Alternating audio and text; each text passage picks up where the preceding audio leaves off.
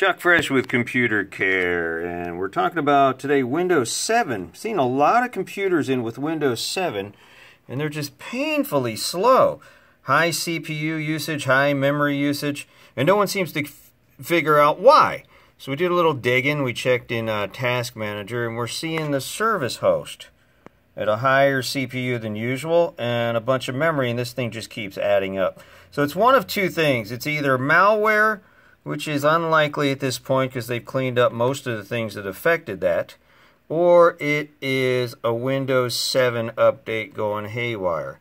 And you can right-click on that service on the process, and you can see exactly what's going on. The WUAU serve is part of Windows Update, and that's part of that service host thing.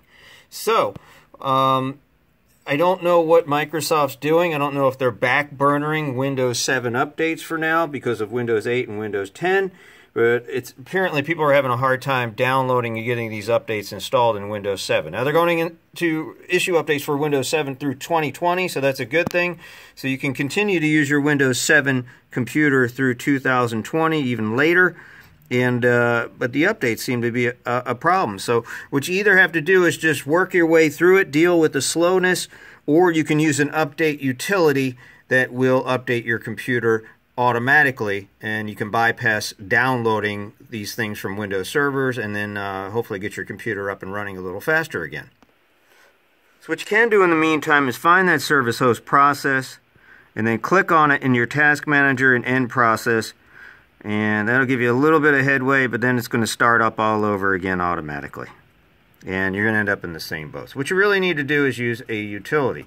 Now we've found one called Windows Update, I don't actually know what it's called, WSUS. And what it is an update installer. What it does is manually downloads all the Windows updates and throws them all on a flash drive or a CD or something or on your computer. It's WSUS Offline Update, which you can find online. And download all that stuff, and it will automatically install all those updates. And once that's done, it does take a while. It can take several hours.